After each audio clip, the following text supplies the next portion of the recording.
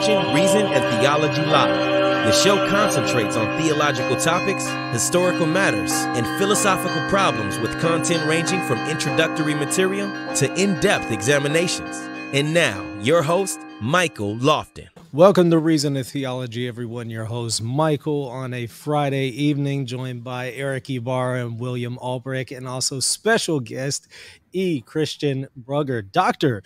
Brugger. He has written an excellent book that I highly recommend. You can find it there in the description. The title is The Indissolubility of Marriage and the Council of Trent. And, you know, this has been a topic I've spoken about on occasion here and there. And every time I do, everybody says, well, you know, get Dr. Brugger's book. Make sure to read that. Check it out. And everybody's always referencing it. So I thought, you know what? I need to check this book out. And in fact, I did. And I thought, well, you know what? He would be an excellent guest to have on, and here he is.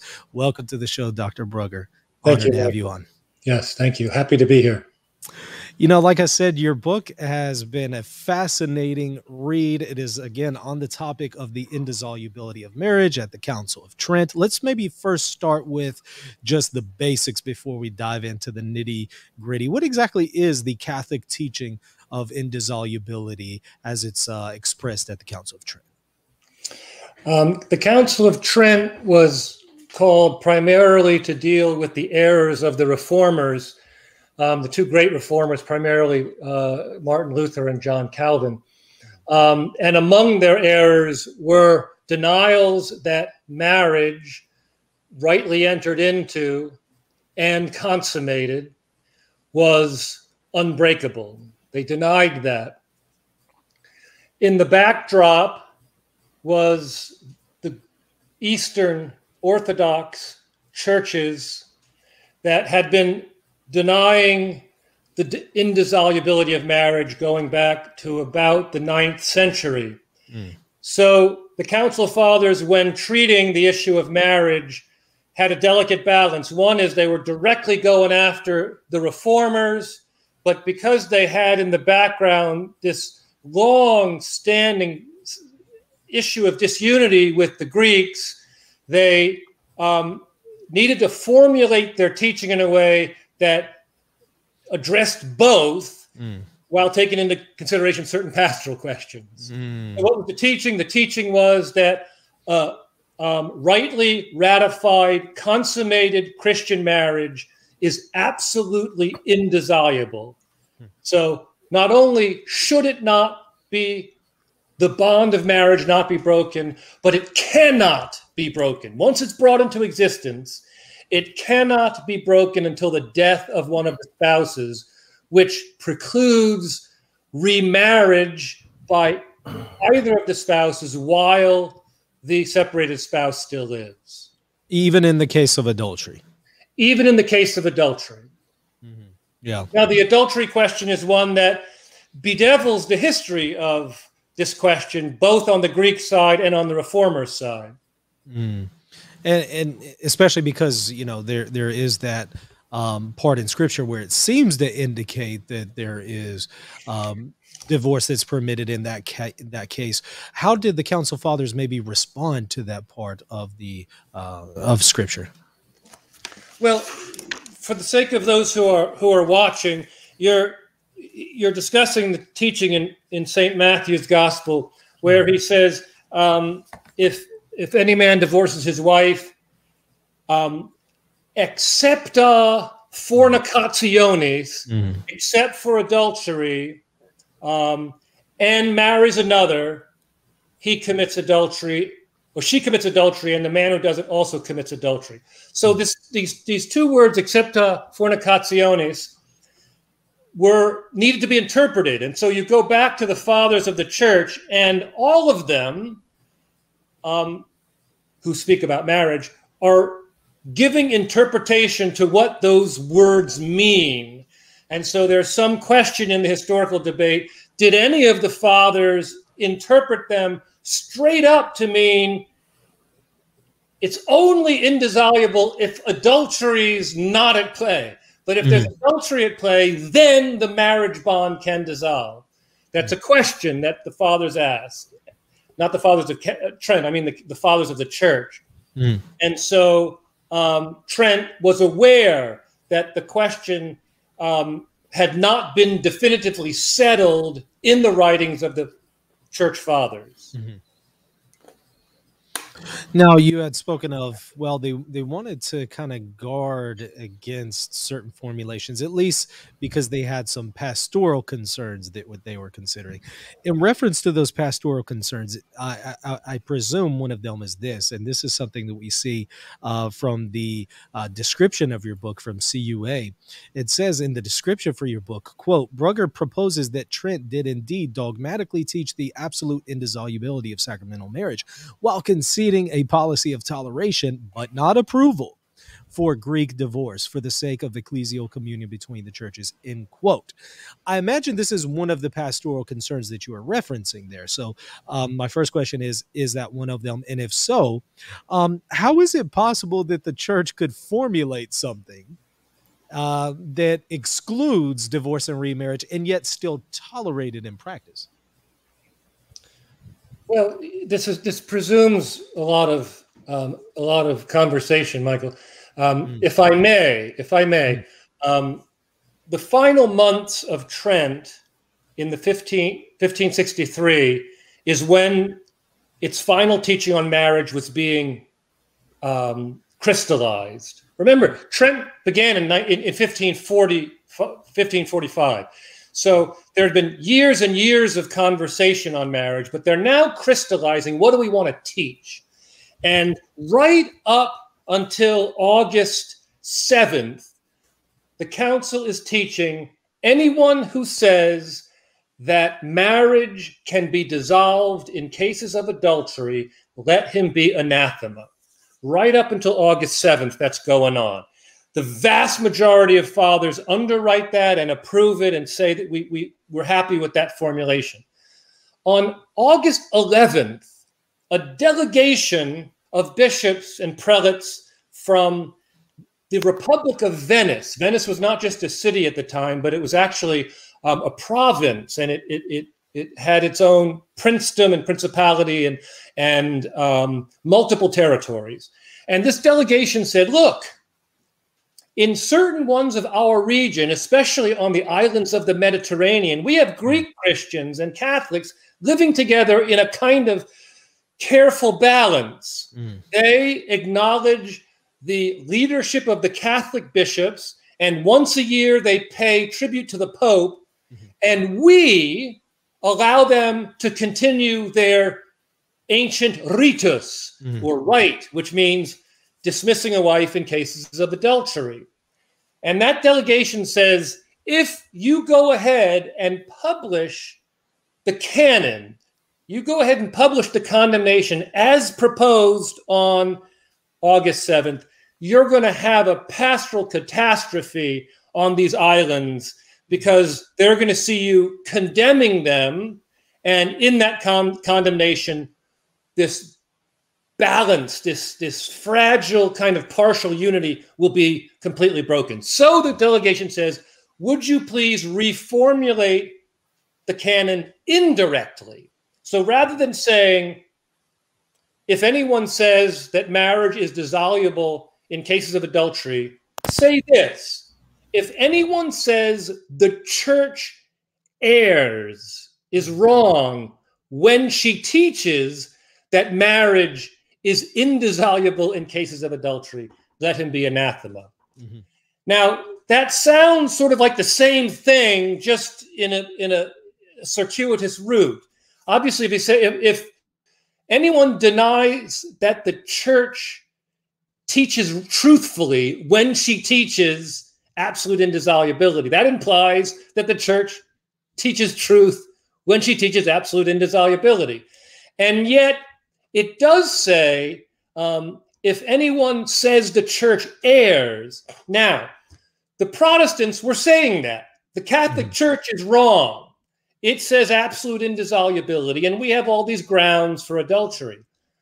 The Greeks weren't saying that.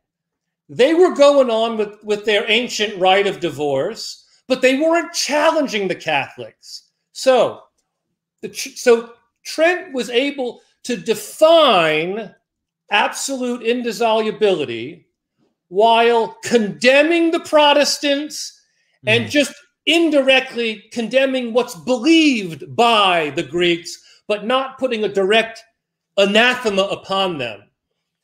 And you ask, how can there be partial unity?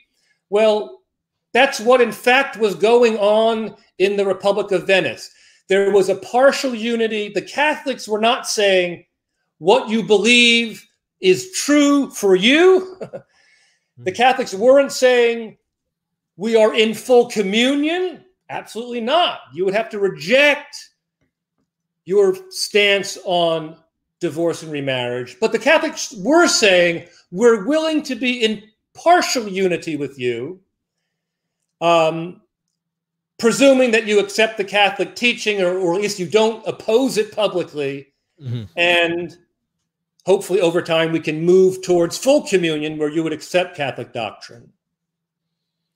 Why wouldn't they still feel condemned by the way it was reformulated? If they're saying, well, the church doesn't err whenever it teaches this, then they're still going to feel condemned, you would think.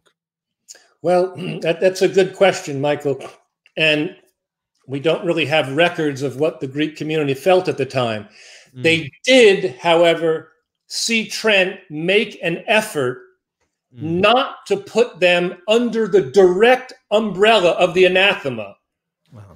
Now, they knew what the Catholic Church taught very well, and the fact that the church was teaching it still, they expected that. Yeah.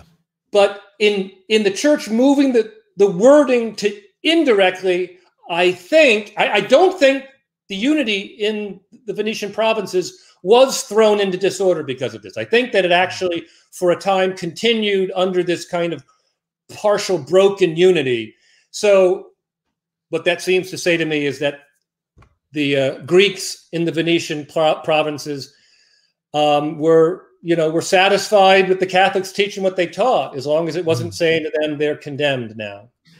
You know, it was the theologian Piet Franzen who made a big deal about the changing of the words there in the canon. And he wants to say, well, because there's this changing there, you know, if anyone says that the church errs when it says, he wants to say, well, because that changed, it's actually excluding the Greek practice. Why do you think that is an unreasonable interpretation? What is there going on at Trent that would say, nope, they still intend to indirectly exclude even the Greek practice?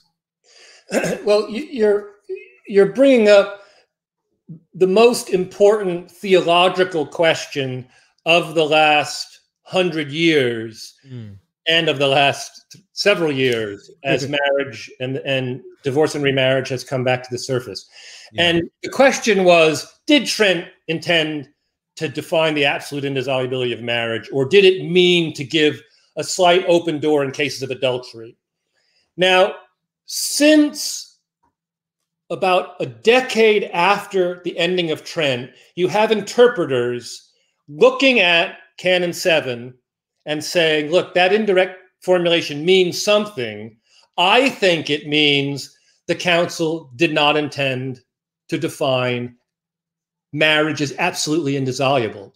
We think, and I say we because there are a number of them. Paul Sarpi is the first, right then in about the 1570s, and then the 1600s and the 1700s, right up until post-Vatican II, progressive theologians. And there's a kind of progressive reading of Trent on indissolubility.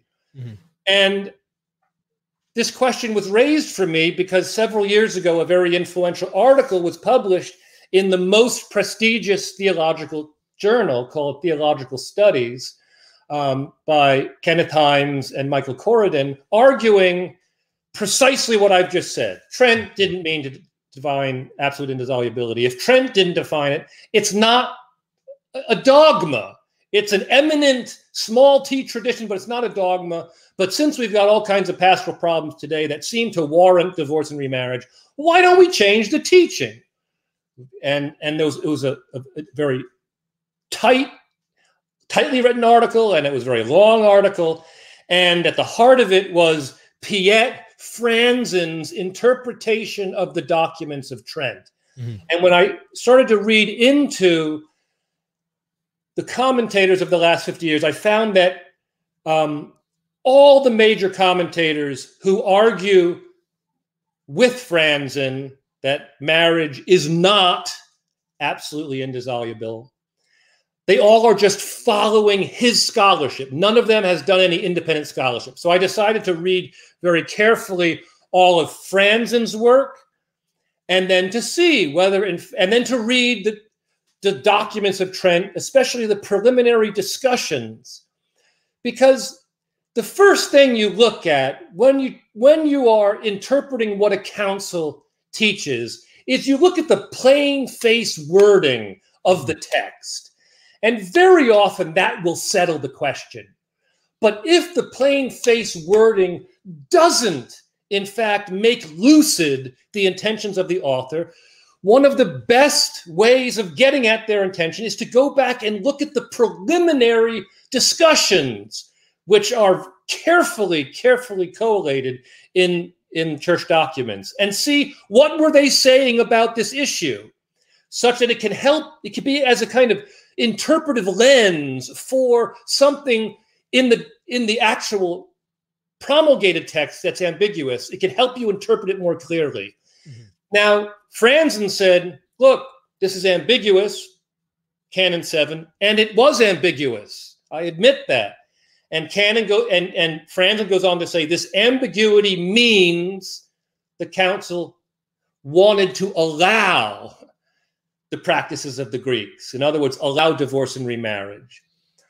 The closer I looked at his reading, the more I saw that he was just helping himself to conclusions and reading the texts very selectively. So when I went back to 1543 and read everything that was said on marriage, it was overwhelmingly clear to me, Michael, that the council fathers who wrote the final formulation of Canon 7, the majority of the council fathers were utterly convinced that a consummated Christian marriage, that is a sacramental marriage, can be dissolved by nothing but death.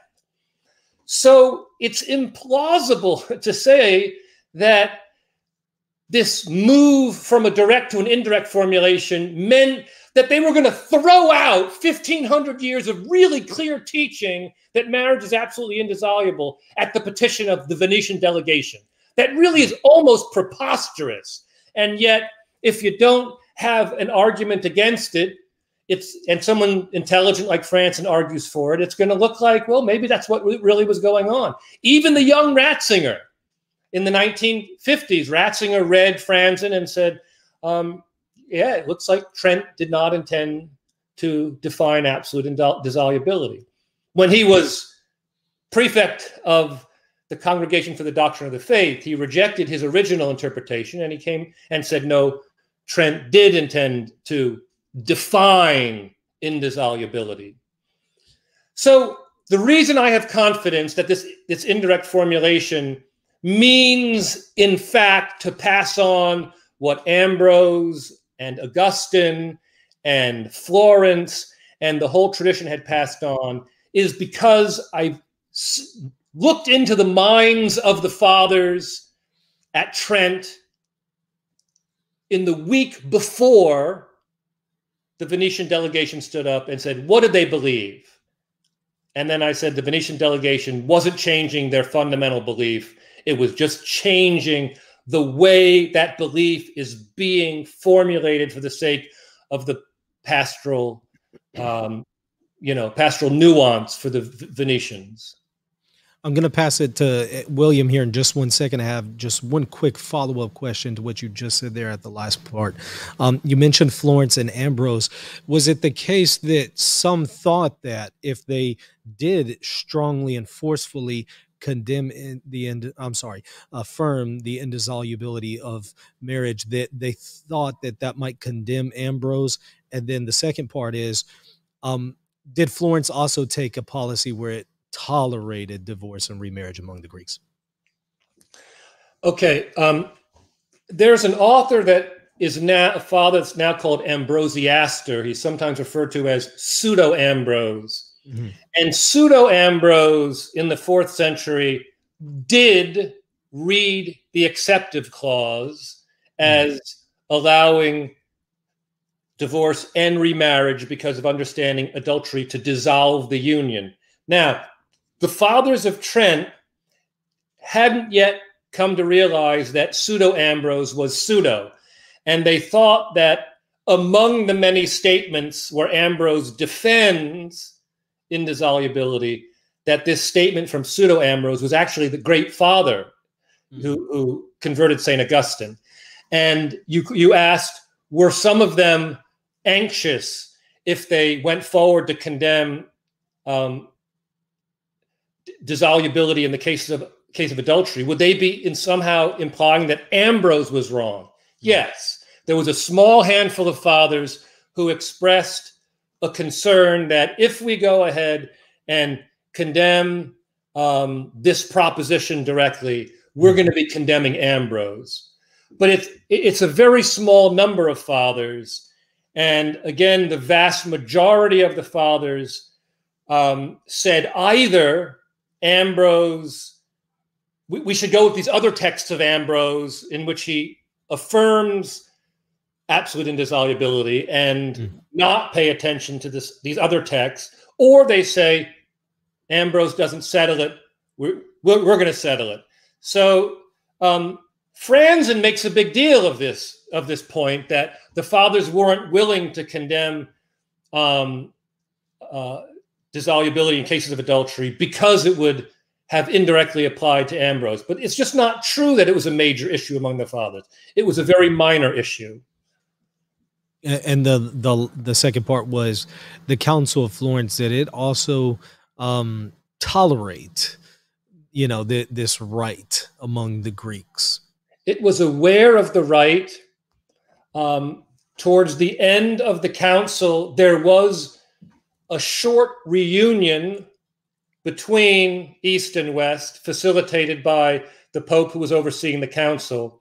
And at the end of the documents in which that unity was effected, the Pope said, and you guys got to go clean up your practice of divorce and remarriage.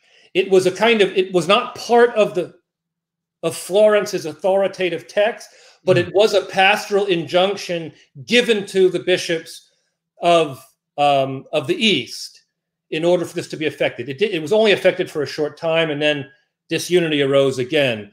But it showed the church struggling with the question, how do we deal with the fact that true churches, apostolic churches, differ on a fundamental dogma, a teaching of divine revelation. And there at times has been more and less patience with the position of Orthodox Christians. And when the Pope tells them, look, you got to clean this up, do you think that maybe he wasn't necessarily saying, well, you can't permit this in the case of adultery, but maybe could he have been referring to the fact that they were adding all these 16 other exceptions in addition to adultery that allowed for divorce and remarriage? Is that maybe possible that what he was referring to, or was it explicit he was referring to adultery as well? It's not clear to what he was referring. And as I said, it was not promulgated in the definitive assertions of the council. There were pastoral words given to the bishops and prelates of the East. So presumably he was saying, look, we know you're doing this. Let's try to get as much on the same page as possible, right, so that this unity can continue. Because if you continue to flagrantly divorce and remarry, it's going to make it very difficult for us to remain in unity. But I don't know of all that may have been implied in the statement. William, I'm sorry to hog Dr. Brugger here. Let me pass it on to you. No, that's been great. I've been really following the conversation. It's been great. You both have been fantastic. Dr. Brugger, thank you very much for joining us. It's been a pleasure really listening to the discussion, and it really does, it opens up the conversation, in my opinion, to go towards the direction of, I heard a little bit of about Ambrosiaster. Is there any evidence for divorce and remarriage in the first few centuries of the church? Can we find any evidence of this? And the reason I ask you this, as you know very well, it seems like divorce and remarriage is something that is very common within Protestantism. And in my opinion, a very unfortunate thing that we find it becoming more and more acceptable within Eastern Orthodoxy, almost to the point where you have individuals attempting to really say, okay, well, this was not so clear-cut and was more common than maybe we thought originally in the early church fathers. So that's why I ask you, is there any evidence that leans, any particular way in the early church, maybe in the first 400 years or 5 centuries, if you will? Well, we have to think about those centuries. The Christian community was like leaven within the bread of the Roman Empire. Mm-hmm. The vast majority of peoples in the first centuries were not yet Christians. Sure. And yet, after the conversion of Constantine in 325, you now have a Christian emperor, and he starts Christianizing the laws. Well, you're going to have really deep-seated, deep-rooted practices both within historic Judaism and within the Roman tradition of sending away the spouse, which effectively meant the dissolution of the bond. Sure. So when the fathers are writing on this, they're looking around them and they're seeing lots of Christians divorcing and remarrying, and the overwhelming pastoral solution is never to assert, other than Ambrosiaster in one verse, never to assert that divorce and remarriage are licit.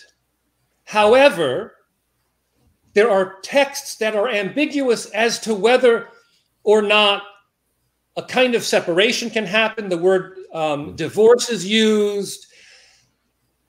There's no text of any of the fathers, neither Basil, neither Chrysostom, certainly not Augustine, where in looking at the acceptive clause, there is a positive assertion: one who divorces his wife may remarry while she still lives.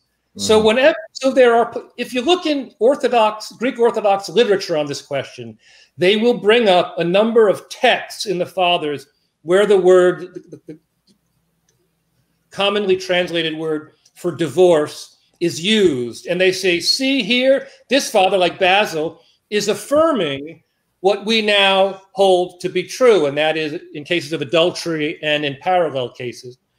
But I have in my book, I go through all of these passages and I show how, yes, certain of the wording doesn't settle it really clearly, probably because it wasn't, William, it wasn't certain in their own minds. They're looking at the Roman world. They see the acceptive clause.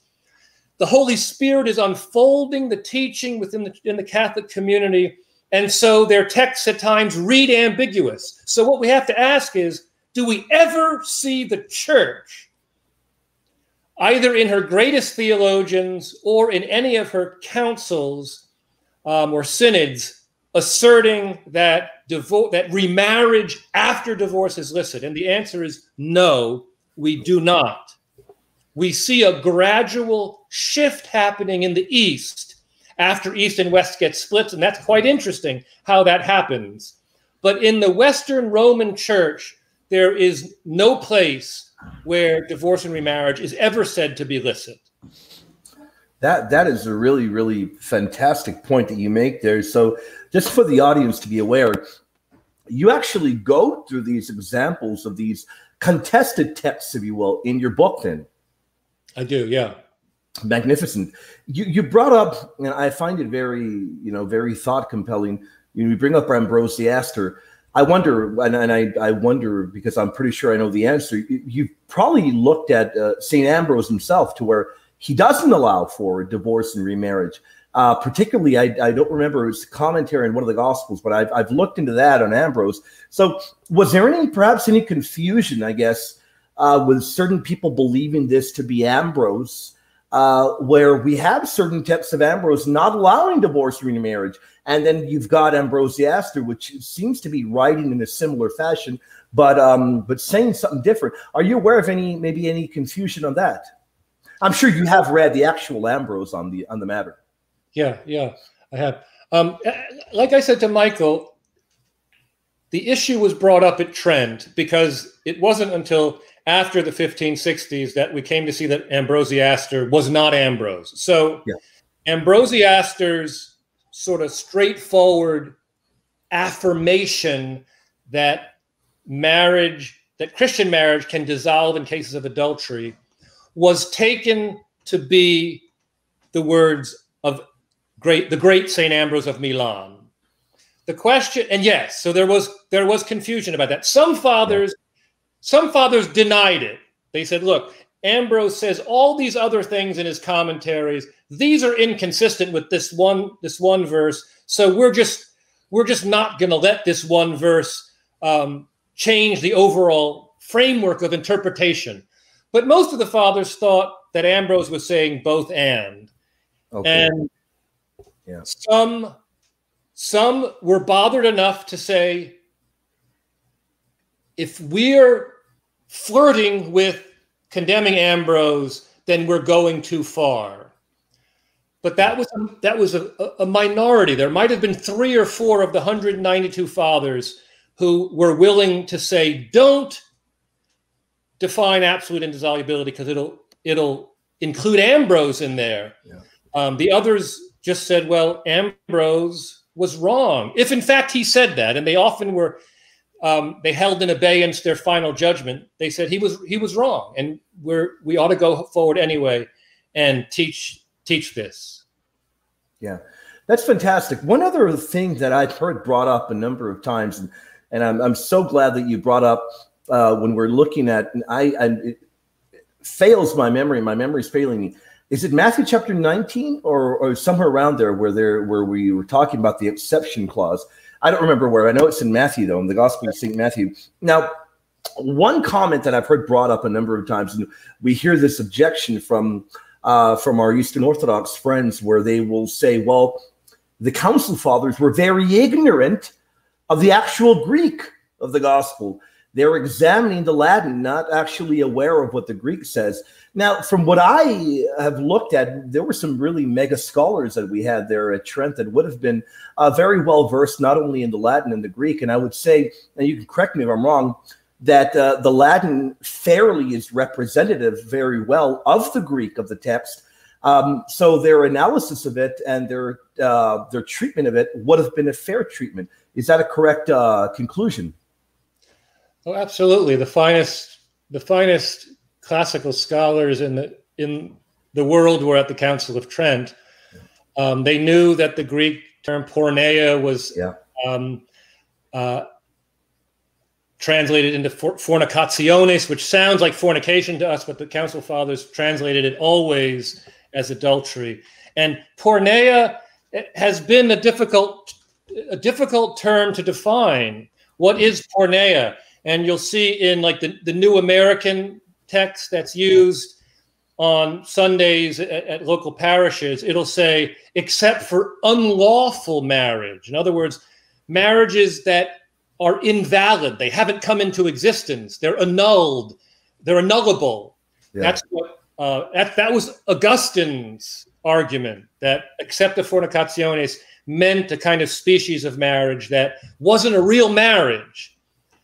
But the Greeks, it's an interesting conversation with our Eastern brothers and sisters, because they really don't start from a principled position of defending divorce and remarriage, because the Universal Church, including the East, defended absolute indissolubility for centuries. What happens is, as East and West get separated more and more, and the emperors like Justinian and his successors in the East begin to exercise more and more influence over the churches, because the East didn't have a pope. So who was their pope? The emperor was the Caesaro Papus, as you've heard the term. Caesar was the pope.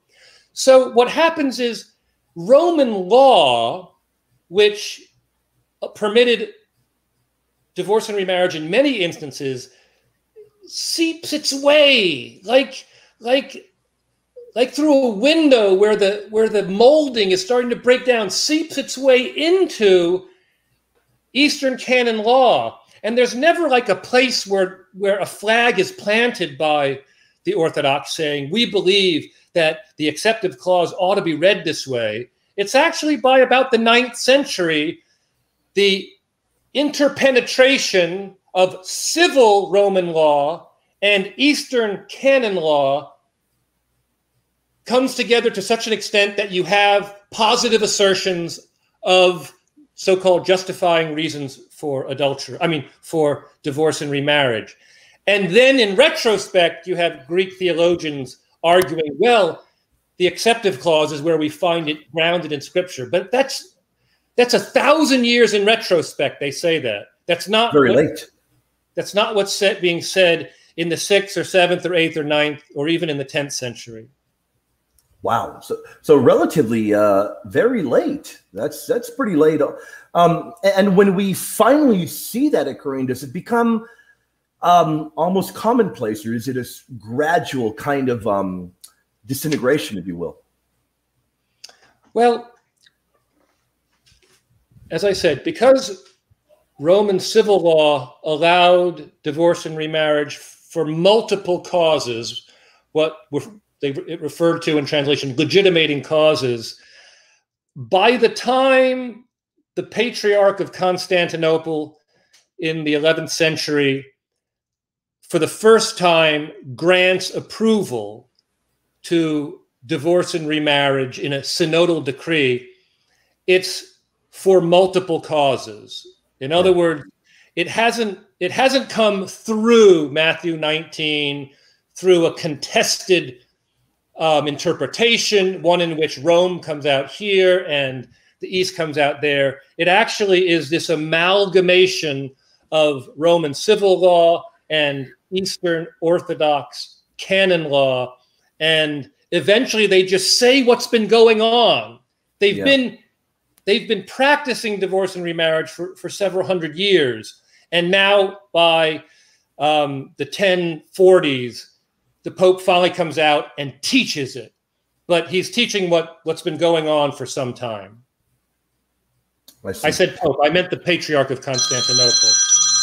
Right. Completely understood. Yeah, I figured that's who you meant. One final question, and then I'd like to pass it on to my brother Eric. Out of curiosity, are you aware of any kind of comments that would be made? And I know we talked about the first few centuries of Christendom.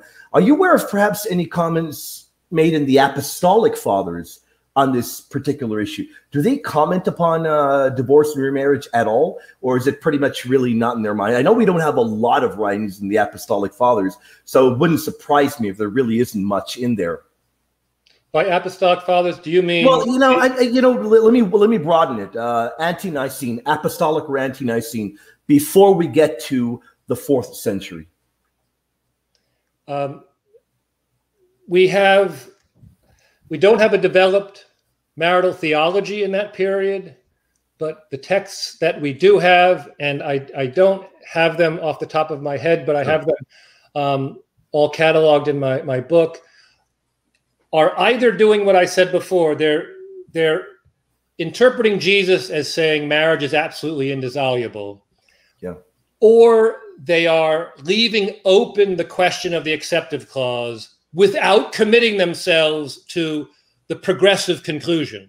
So they're leaving it open, thinking, let's see how the Holy Spirit unfolds this for the church, because it's unclear to us. Yes, there is some unclarity in the pre-Nicene Fathers about how the acceptive clause ought to be read. Thank you very much for that answer, Dr. Brugger. You've been fantastic. I do want to pass it over to my brother Eric now. I know he has some great questions for you. Thanks, William. Yeah, thank you, Dr. Brugger, for coming on. Is my audio coming through? Yeah. Okay, good. I gave a presentation last year on this issue, and one of the things I noticed was that there's two things I noticed. I'm going to talk about one and then the other. The first thing I noticed is that, and it comes out clear in St. Basil the Great's, one of his canonical letters to, I can't remember the name, Amplicopius or something like that. It's 188 in Basil's Epistolary in New Advent. And in that document, he seems to say that if a woman commits adultery on her husband, there's some sort of open door for him to be with another woman after that.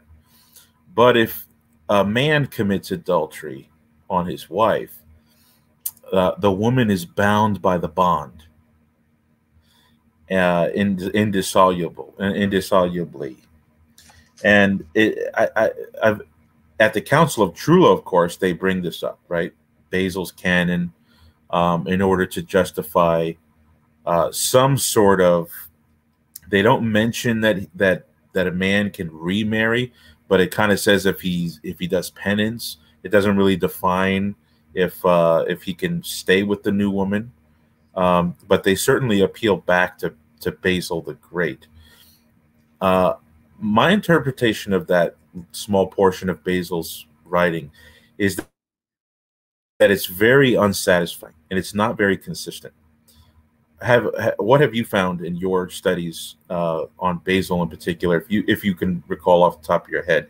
I know that letter is kind of hidden in the epistles of Basil, but it seems like he's a little inconsistent there. The laws for the woman are different than the laws for the male. Yeah, it's canonical epistle to Amphilochius. I think it's important to see in his major text on morals, the Moralia, he, in interpreting the Matthew 19, says, it's not lawful for a man to dismiss his wife and marry another, nor is it permitted that a man should marry a wife who has been divorced by her husband. The Council Fathers at Trent took that to be Basil's consistent reply. You then get his letter to Amphilochius, and you're right, he who has joined to an adulteress is foolish and impious, yet custom prescribes that even adulterous husbands who are living in fornication should be retained by their wives. Wherefore, I do not know whether she who cohabits with a husband dismissed by his wife can be called an adulteress. In these cases, the blame attaches to the woman who has dismissed her husband. Now, as you noted, Eric, the texts themselves are not transparent. He says, yet custom prescribes. He's not saying divine revelation prescribes. He's not saying sacred scripture prescribes. He's certainly not saying Christ's teaching prescribes. So this is part of the custom. Is he criticizing the custom? Is he underwriting the custom? Is he saying that the custom ought to be taken on board by the Catholics? The text is just not clear, and we'd have to go through an exegetical exercise, which would be beyond the scope of this discussion, in order to perhaps come up with a more satisfying conclusion. But what I found interesting is that the Fathers at Trent weren't so interested in Epistle 188. They were interested in his Moralia. And when Basil comes up, notwithstanding the fact that Orthodox theologians are appealing to the letter to Amphilochius, the Council Fathers say, no, Basil's with us, and they quote him straight out, denying divorce and remarriage. So this is one of those early fathers whose texts leave open certain questions as to what they thought. Yes, I thank you for that. That confirms my observations as a non-expert just reading the texts. And but what I found interesting is that he believed that adultery, if the husband commits adultery, there's some sort of wiggle room as to how he can proceed. but if the wife commits adultery, she's bound, which tells me that he didn't think that adultery had an immediate direct, an immediate cause effect between adultery and divorce. Because, you know, some people will read that Matthean text or the acceptive clause, and they'll say, well, you know, Christ gives porneia as the exception. But the thing is, if it's an automatic break of the bond, like automatically, then that means that whether the husband or the wife commits adultery, it would be immediate cause and effect that the act of adultery would ontologically break the bond. And so the question is, would they have to get remarried in order to keep that bond? You know, because if the bond is really broken simply by the activity of adultery, then there's no more bond. But the thing is, Basil thinks the bond still endures. So I don't think Basil's really a proof text for at least contemporary Orthodox teaching on the matter. Where, you know, because they believe, correct me if I'm wrong, they believe in the dissolubility, right, as a justification for remarriage. Of course, the second and third marriage is a penitential marriage. The ritual is prepared as a penitential marriage, but they don't think the bond still exists between the former two. So it doesn't seem like Basil and contemporary Orthodox are congruent, is what I'm trying to say. Does that sound? I'd agree with you, Eric. Yeah. Saint Basil the Great is the chief, the principal father for the East. Like Augustine for Western Catholics is like the great father. Well, Basil the Great is the great father for the East. And so given these texts that you're talking about, they carry for our Eastern brothers and sisters a lot more weight than they would for the Western. If Augustine had played with terminology like Basil, it would have caused more stir in the West, and there would have to have been a response. But Augustine is so unambiguous about absolute indissolubility. So, yeah, I think you're right. It's, in my reading, it wasn't ever clear to me what he meant to assert about the nature of the marriage bond. But I can't say more than that. Yeah. And then the other thing I wanted to bring up was that in my presentation, I went on about the development of Eastern canon law and how the Greeks, it seems like they went from saying, well, if the woman commits adultery, the man can remarry. Okay. Then there was like extra things that started to come in, like with Photius's Nomo canon in the 9th century.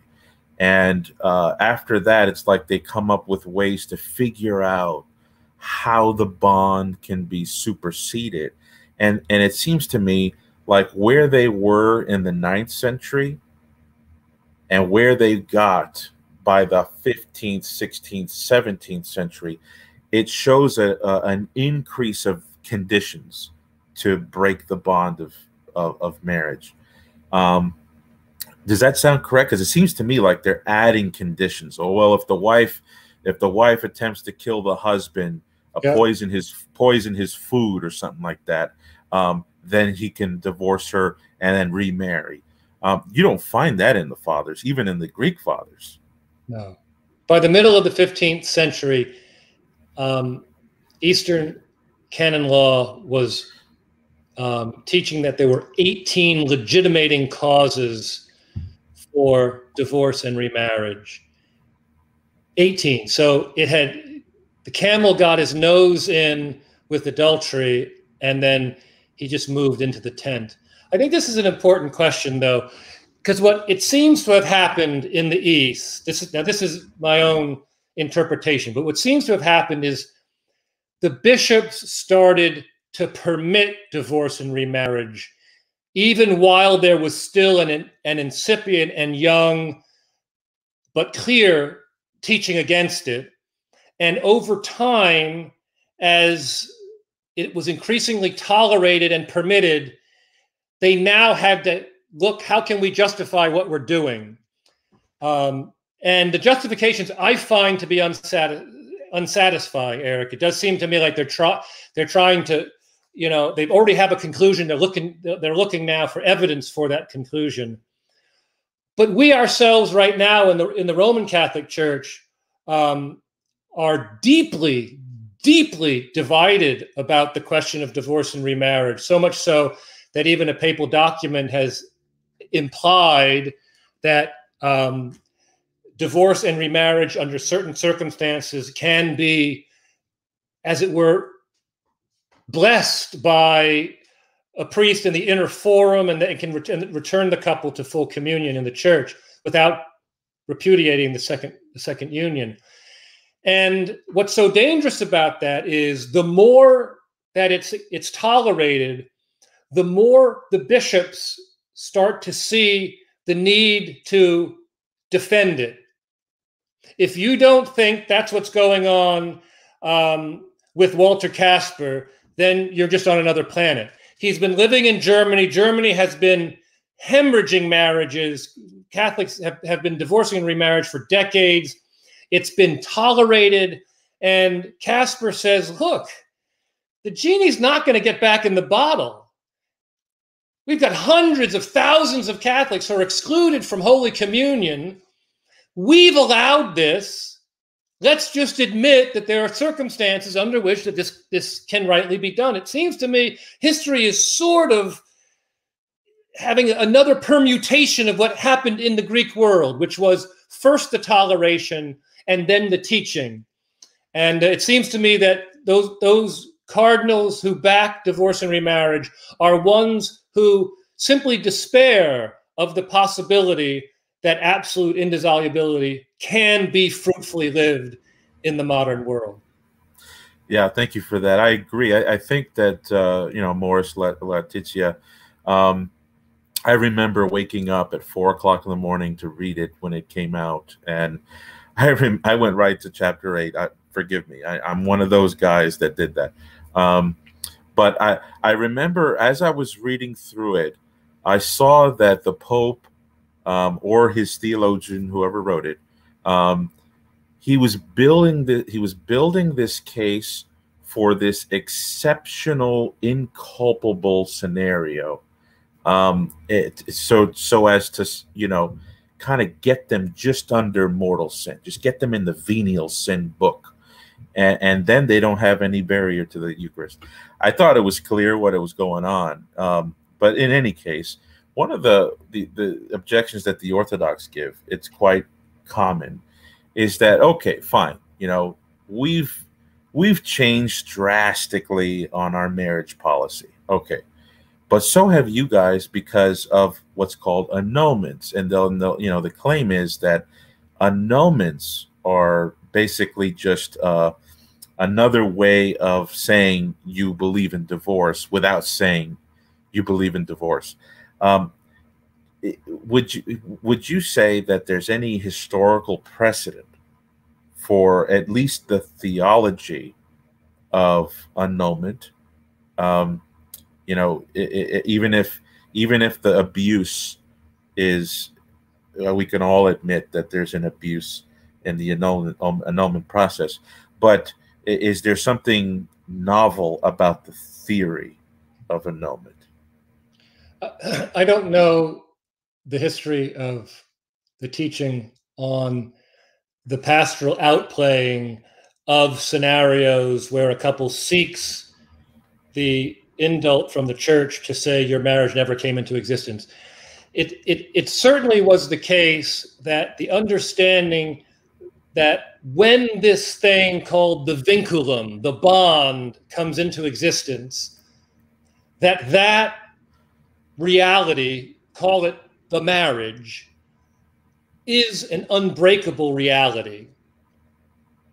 And there were certainly understandings that there were times that didn't come into existence. How do we know that? Well, one of the big pastoral issues at Trent that was addressed was a thing called clandestine marriages.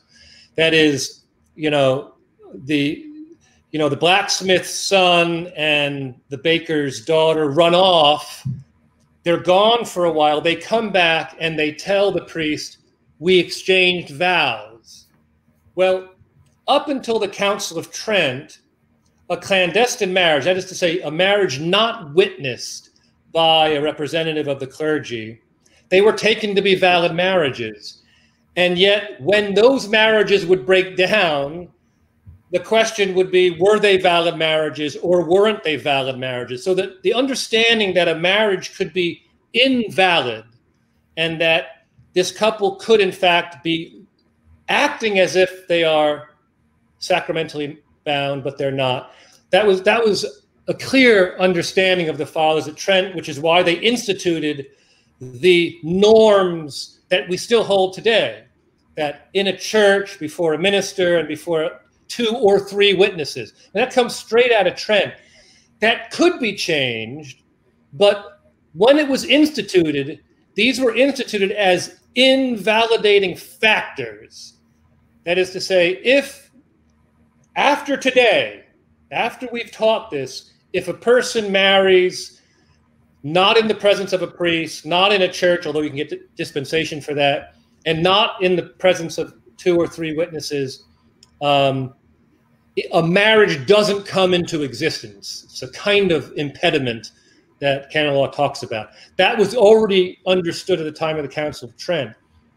It's just in the last 60 years where the Western world has increasingly endorsed a kind of no-fault divorce that the numbers of annulment requests have exponentially increased.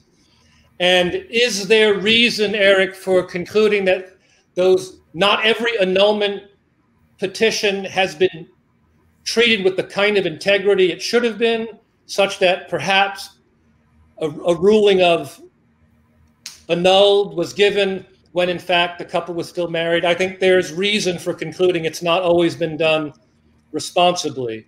However, I think in the vast majority of cases, it is done responsibly.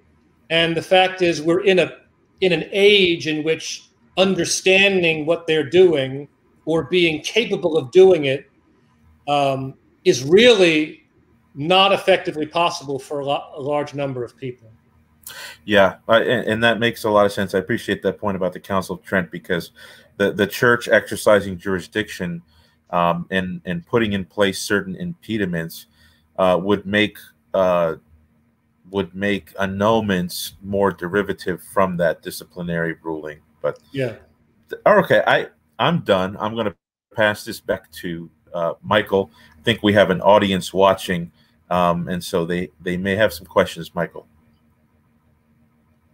Yes, this one is from Rob Grimes. Where can we get or learn more about your work? About my work? Yeah. Well, you can Google my name, E. Christian Brugger.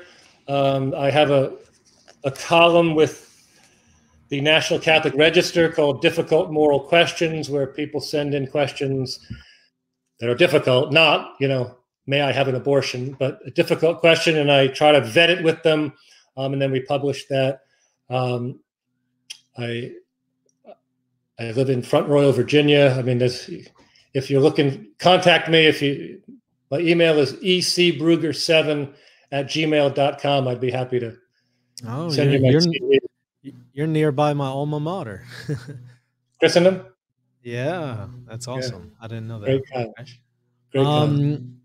Another one, follow-up. Can you ask about the letter to St. Boniface by Gregory II on letting a man marry again in case of a woman's health? I could be misinterpreting this.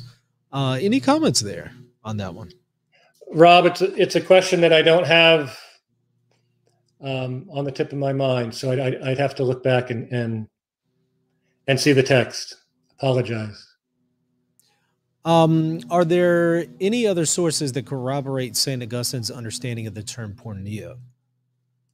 That corroborate Augustine's understanding of the term? Right. Well, so many fathers who followed Augustine followed his reading of the term pornes, its interpretation of fornicationes. The 5th and 6th century fathers, the council fathers, Aquinas, they all will take Augustine's reading of Matthew 19 as authoritative, including his interpretation of the term porneia. But I don't have a list of specific texts for you to go to. No problem. I'm trying to see. I know that there were some more, but scanning through, here we go. Do you think that in the past 30 years, annulments have been given more liberally?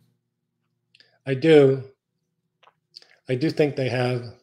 I did my PhD at Oxford, and I went one day to the Jesuit house there, and an elderly Jesuit canonist had just returned from 20 years in Rome, serving multiple sessions on the Roman Rota. The Rota is the highest tribunal, marriage tribunal in the Catholic Church.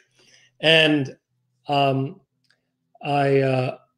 was talking to him about marriage and divorce and remarriage, and he said, in all of my years as a canonist, there was never an annulment request that I denied. And I said, that's implausible, Father. No. I said, what if the couple really was married? I mean, you've looked at thousands of requests. And he got quite angry at me and said, it's not my place to exclude people from access to the sacrament for the rest of their lives. I said, well, that's not the issue. The issue at stake is the integrity of the marriage bond. The anecdote is simply to say that if members of the Roman Rota believed you could hand out annulments liberally to anyone who asks for it, then I expect that there are people in local tribunals who think that. But I have met many canonists who are quite conscientious on the question, and I think it would be an error for us to conclude that the majority of marriage tribunals are anything other than conscientious. Yeah, that makes sense. Excellent. Dr. Brugger, I really appreciate you coming on and doing this. This has been extremely helpful and enlightening. You're welcome on the show anytime. I appreciate that, Michael. Eric, William, did y'all have any parting words? No, just many thanks to Dr. Brugger, and maybe we could do this again with a much more finer subject matter in the future. Sure. Be happy to. Just one comment, Dr. Brugger, and I don't want to hold us all here much longer. And to the point, I saw somebody in the audience were wondering about Oration 38 from Gregory of Nazianzus, and I've looked at that in depth, and I wanted to just, I think the person, maybe, I don't know what it was that they were wondering. They were wondering if Gregory was allowing for divorce and remarriage, and just wanted to point out that Oration, I think it was 37 or 38. When I read it, and I'm pretty sure you've looked at it before, and I have it open in front of me, it says, now the law, talking about, of course, the old law, grants divorce for every cause, but Christ, not for every cause. And it says, but he allows only separation from the female that has committed a fornication, only separation, and in all other things he commands patience. When I read that, I don't find anything in there, and I'm looking at the whole thing, that allows for divorce and remarriage. But I just wanted to make that brief comment for the person that was asking. I don't know if you read the exact same thing there that I'm reading.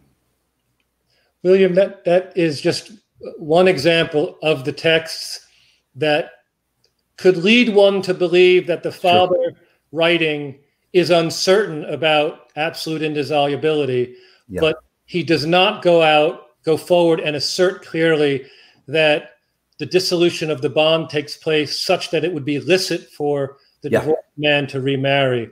That's a classic example.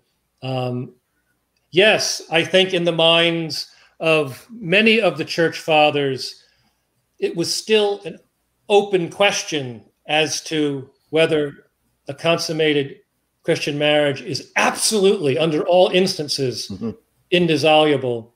But by the time of Trent, what we have is a widespread pastoral permissibility of separation. Bed, not bond, was the term that was used over and over again by the father. It's licit to separate if it would be dangerous for the spouses to be together, or there's irksome cohabitation in which they can't peaceably live together. But the bond still remains in place, in integrity. And that's what becomes clear to the Catholics, although in these early texts, there is some ambiguity. I agree. Thank you very much for that, Dr. Brugger. And to comment further, you've been fantastic. Thank you very much for your time. Look forward to talking to you again in the future. Thank you, William. I hope we have a chance to do that. Everybody, thank y'all for watching. Don't forget to comment, like, and subscribe to the channel if you haven't already. Hit the bell for notification of upcoming shows.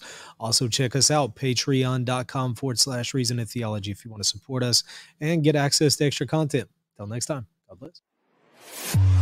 If you're looking to buy or sell a home, office, or any kind of property anywhere in the world, you're going to want to call Real Estate for Life, and they're going to connect you with a Catholic agent.